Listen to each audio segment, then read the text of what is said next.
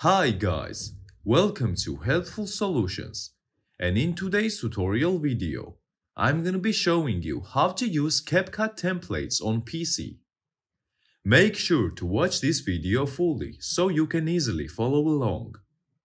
First, let's open up CapCut website, which is CapCut.com. Click on Templates at the top left here. Choose any template that you want and click on it.